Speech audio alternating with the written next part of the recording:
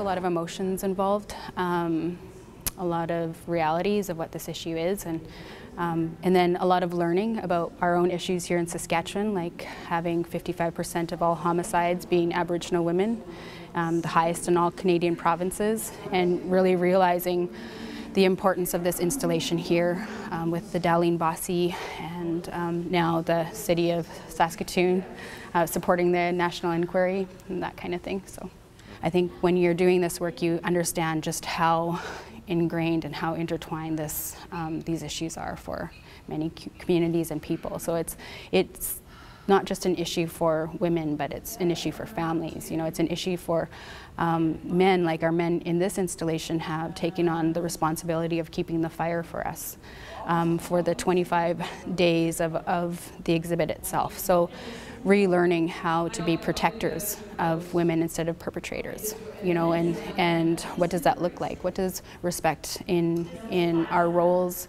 in how we interact with each other, you know, and what can we do to contribute to those conversations to build respectful relationships?